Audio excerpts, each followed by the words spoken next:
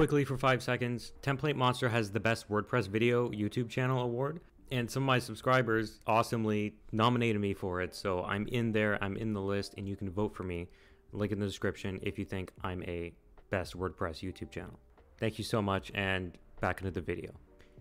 So I'm going to be a little vulnerable in this video and show you the first 8 websites I've ever made. These would be the websites I made in high school and college.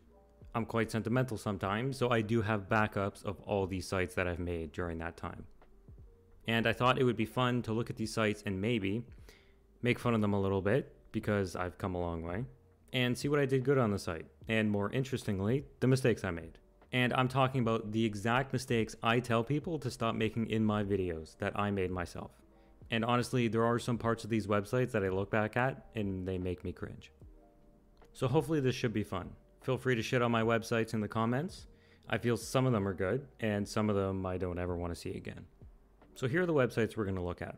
I'll do my best to explain what the context of these websites were, and some of the background detail on them. Let's start with my first website ever. This is my favorite one. It means a lot to me, and it holds up pretty good. Without further ado, here it is. This website is all about the peregrine falcon, a bird.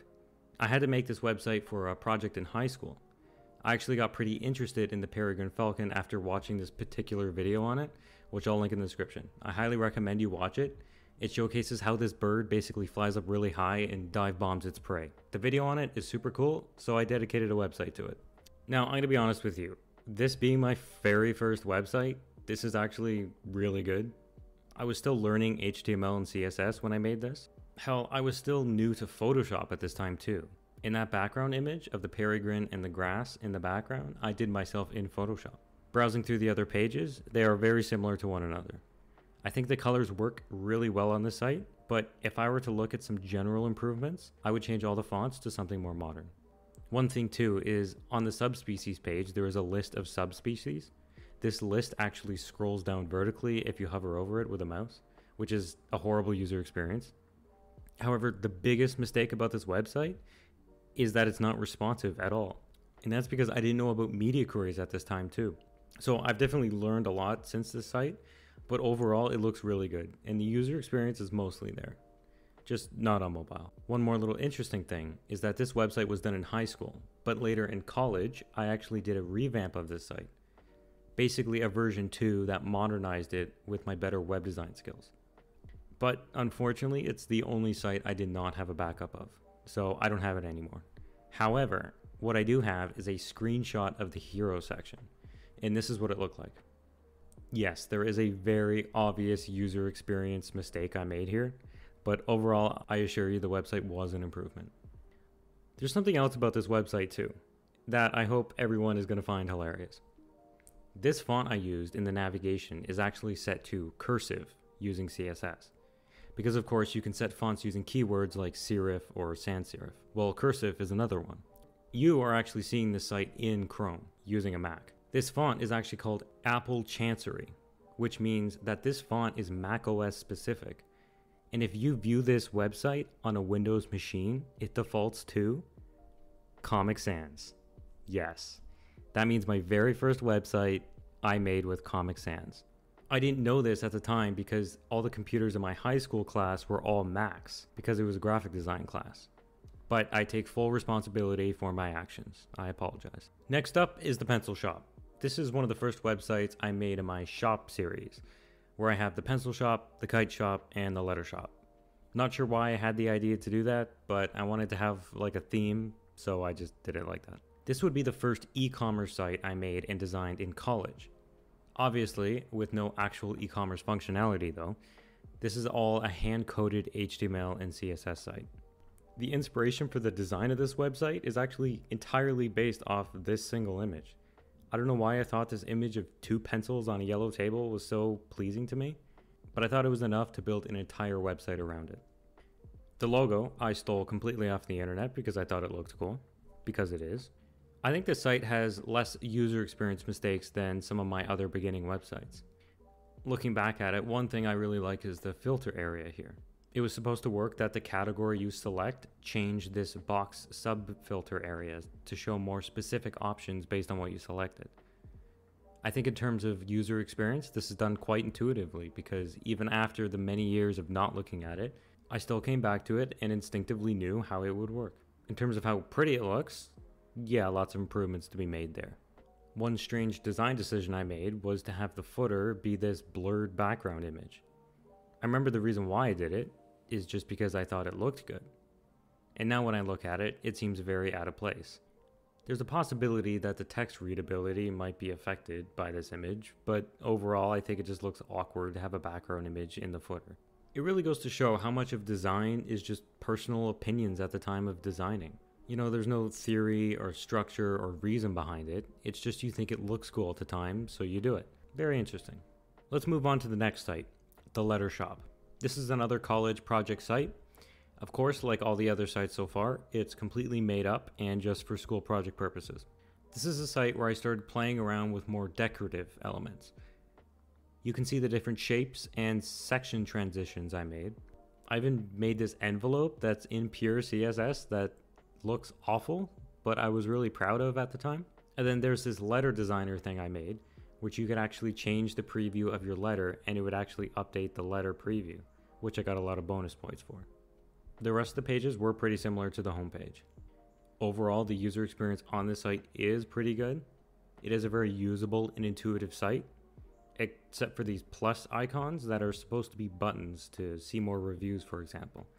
This should actually be a button or some kind of label saying more review. As for design, there are definitely some choices I would do differently. Like these boxes would look a whole lot better if the box shadow was lessened, there was more padding, and there was a bit of a border radius.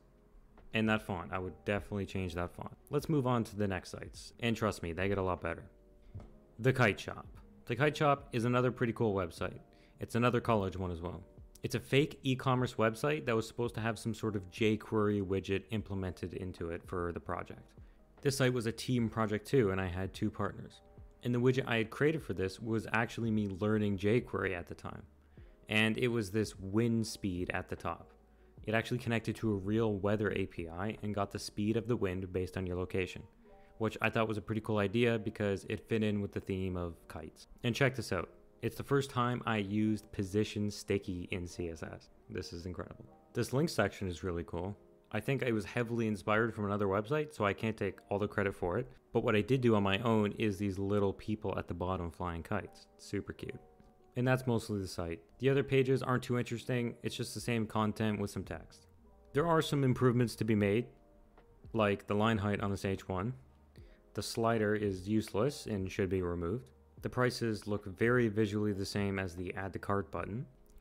And I would actually change up the body font. The font used here, which is called Josephine Sans, is a good display font, but I think it's better paired with a good body font like Open Sans. Next up is Red Century. So this website is actually my first WordPress site, and it's just when I began learning WordPress in college. And because it's WordPress, I only have access to the homepage because all the other pages were part of the CMS, I guess, and so the homepage is the only page that's hard-coded or something, so it's the only one we can look at. This was the first time I made a website with the navigation on the left. I think it's a fun design choice, but I still recommend having navigations at the top. But it can work for small websites that don't have many pages. When it comes to this site, I do like the colors, and the layout has some nice asymmetry in there, but overall there's not much hierarchy going on here at all. Like this first section almost has 2 sections of content in one. It has what kind of buildings they do, like almost services, and then just to the left of it, there are like portfolio pieces. Organizationally, it makes no sense. And that button too, that doesn't look like a button at all. And one strange choice I made was to separate the sections with headings, but they're inside their own red background color sections. This is not intuitive at all. The headings should be in their same respective visual sections like this. And then this button layout is unique. It's a little more interesting than a standard button, but it's off to the side and it looks very disconnected from the content it belongs with, especially on a large screen size. And then the last thing I did wrong was the complete lack of a useful footer. There's no links at all, there's no call to action, even though it's a fake business, and overall, it could be a lot more useful than what I made here. And that's Red Century. It's not horrible, but I definitely made some awkward design decisions with this one. The Seaway Harbor Taxi. This is the website I made in college, but it wasn't for a project. I just made this one for fun. And if you see the logo, it says SHT. I'm not sure if I meant to do that back then, but now looking at it, I think it's pretty funny. I really like the design of this website. I think the icons, the images, and the colors all go really well together. This is when I was trying to put a little more effort into the design, so I started adding more background images and little decorations to make the site a little bit better. This is a one-page site, so there's not much to it, but there are a couple mistakes I've made here that I do want to point out. First up is this "We're Open" heading. This is not visually connected with the content it should be with, so I would just move that down with where it should be. This "Our Guarantee" heading is very redundant and useless. I'm not sure why I did this. And the thing I really hate myself for doing is making this text all justified. Of course, the reason why I did it is because I thought it looked better. But at the time, I didn't know that justified text had a negative impact on user experience. This is definitely not a mistake I would make today. For reasons why, check out my text alignment video. But let's move on to the next one because we have a couple more to get through. This is Tea Tree, which is another website where I began trying to put more effort into the design to get a little better. This site is another college project where I had to come up with some fake e-commerce website. This website makes what I believe is another web design mistake, which is using 3 different fonts. So like some of the other sites I made some strange font choices. This site is basically the homepage. There is a product page, but it's the same content that the homepage has. What I like about this site is I think the colors, images, and icons, and at least one of the fonts, go quite nicely together. There are a few user experience mistakes I made here, the biggest one being the product images. They're zoomed in. If I was interested in buying a sweater or a shirt, I would want to see the full thing, not this zoomed in version. In fact, I did this zooming thing on purpose because I thought it looked better, because the size would make it more like a square column in appearance. But I didn't think about the user at all when I made that decision. If I zoom out of it now, it feels much more valuable to the user to see the full product in view. I could have solved my column issue just by using a faint border around the items. With some more CSS, it could be so much better. That's another example of me choosing what looks better over user experience. Even though if I just had the knowledge or tried harder, that a solution could be found to satisfy both UI and UX. The next thing I'll critique is these buttons. They should not be full width. They look a lot less like buttons this way, and it's quite jarring to look at. But other than that, I think this site is pretty good. I made a few mistakes, but not bad. The last website I'm going to talk about today is quite a special one. This is my first client-facing website ever. They are called Intanda. They are, of course, a real tourism organization in Uganda, and this served as the end of the year, and course actually, final project. It was the college, the professor, that facilitated getting the client and setting up all the meetings to work with them to walk us through what a real client scenario would look like. And this was actually pretty helpful. It put us on the spot and we had to ask the right questions to a real client, talk to them via email, get their content, and obviously make the site.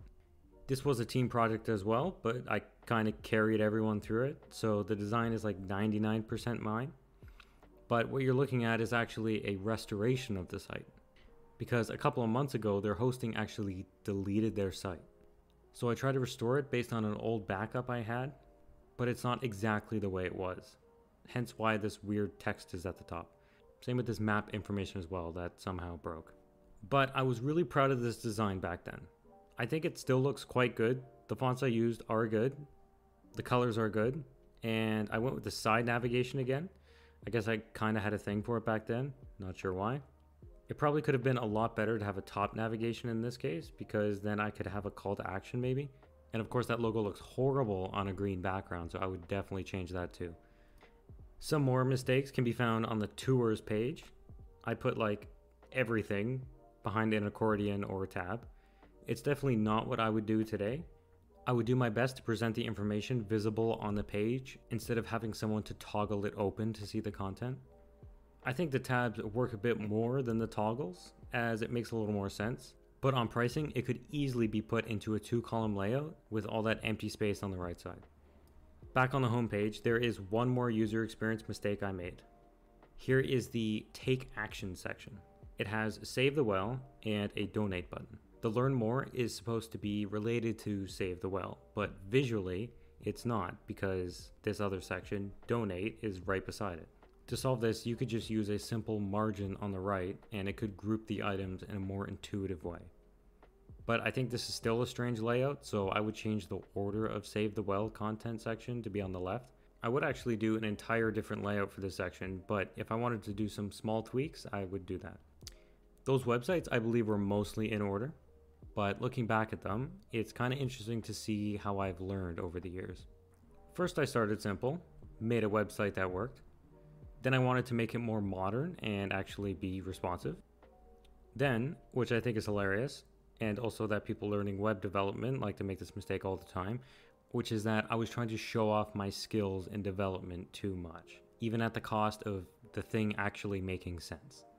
Next, I started to design a bit better, using more decorative elements and putting more attention into the detail.